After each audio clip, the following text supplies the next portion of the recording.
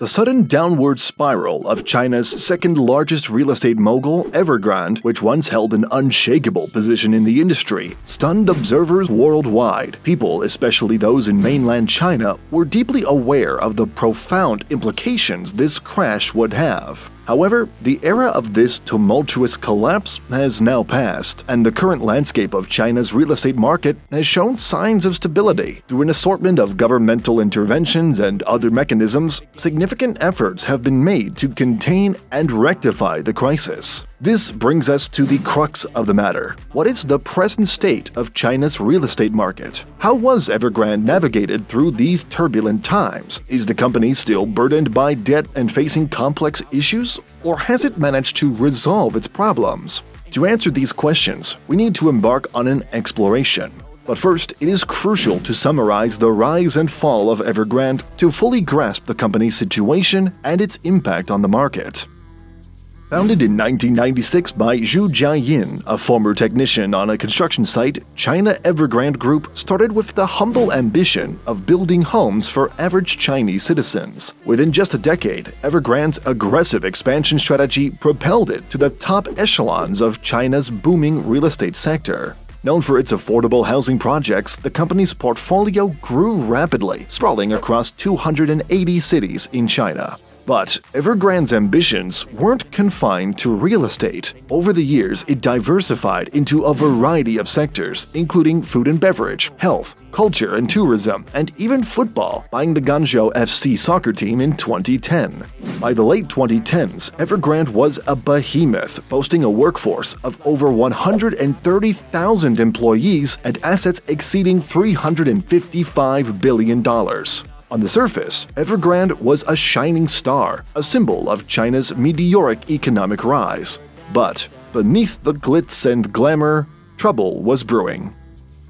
Evergrande's breakneck growth was powered by an aggressive borrowing strategy. By 2020, the company had accumulated an astronomical debt load of around $300 billion, making it the world's most indebted property developer. It's important to note that borrowing in itself is not bad. Many companies use debt as a lever to accelerate growth. However, in Evergrande's case, the sheer magnitude of the debt and the company's inability to manage it effectively were the first warning signs of trouble ahead. A series of unfortunate events began to unfold. In 2020, Chinese authorities, wary of the mounting debt in the real estate sector, introduced a new policy known as the Three Red Lines. This policy placed stringent financial health criteria that property developers had to meet before they could borrow more funds. Evergrande, due to its massive debt load, failed to meet any of the red lines.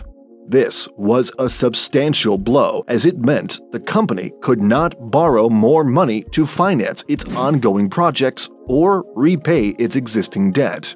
Revenue started drying up as the company grappled with slowing property sales, heightened by an overall cooling down of the Chinese real estate market.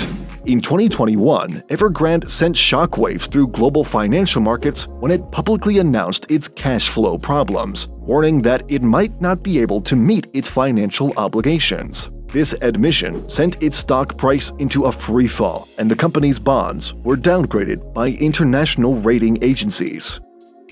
The rise and fall of China's Evergrande and the potential implications of its collapse have captured headlines globally. However, as we venture into 2023, there may be a glimmer of hope on the horizon for its beleaguered real estate giant.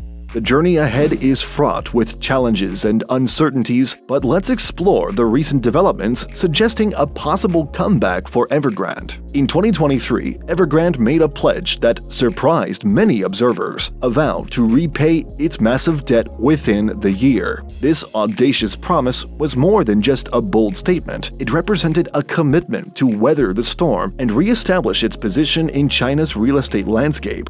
However, the pledge raised many eyebrows considering the depth of the financial crisis Evergrande was in. Fast forward to March, and the company started to take concrete steps to make good on its promise. Evergrande announced a debt restructuring deal, a plan aimed at mitigating the company's financial woes. The proposed plan involved the restructuring of $19 billion worth of international debt, a move that offered some reprieve for the troubled conglomerate. Evergrande's restructuring plan, if successful, could mark a turning point in its tumultuous journey. However, the path to recovery is not without considerable risk. The plan requires the approval of its creditors, who have to grapple with the dilemma of whether to take a significant haircut on their investments or risk a complete write-off if the company goes under.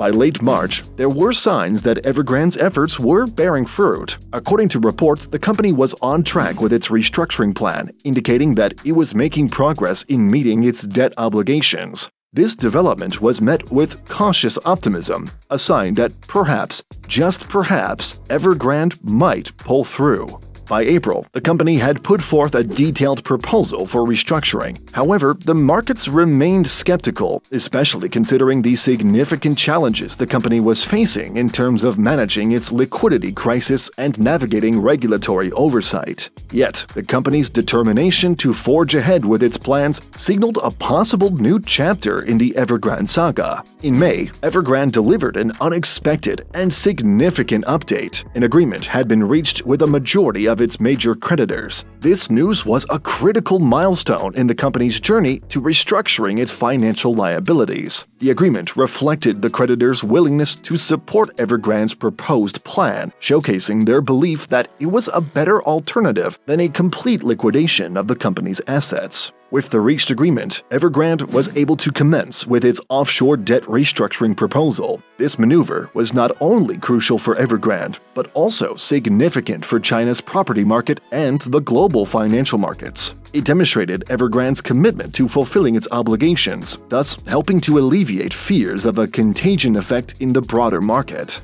In addition to the debt restructuring proposal, Evergrande had been actively managing its pile of liabilities, which amounted to a staggering $127 billion.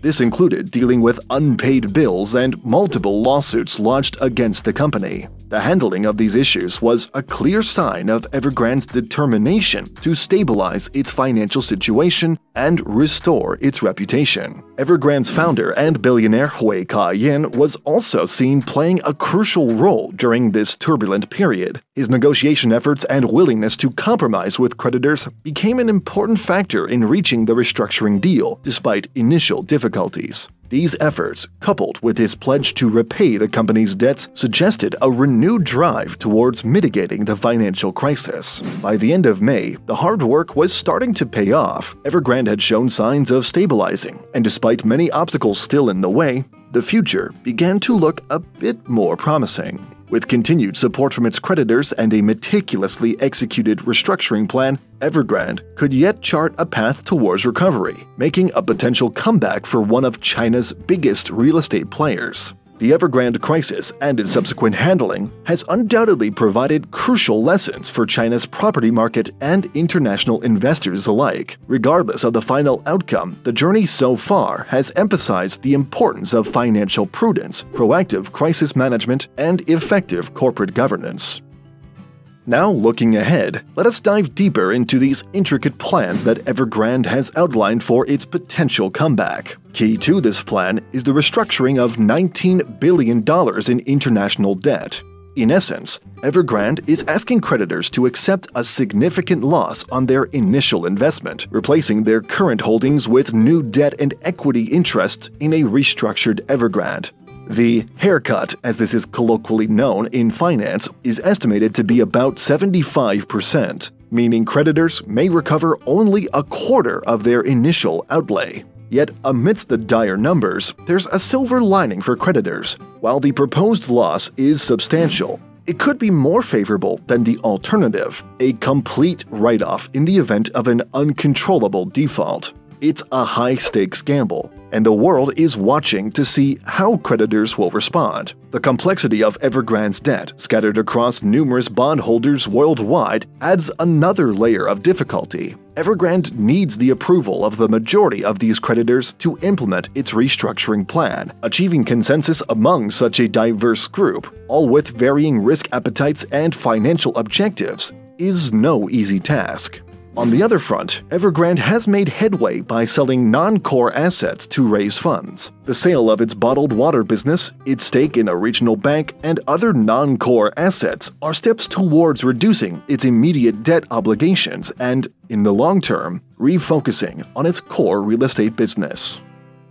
Evergrande's saga illustrates the dangers of excessive debt and the potential for redemption. Despite a significant crisis, Evergrande has made strides in 2023 towards rectifying its past mistakes, including a pledge to repay its debt and proposing a debt restructuring plan. Major obstacles such as complex debt structures and regulatory scrutiny remain.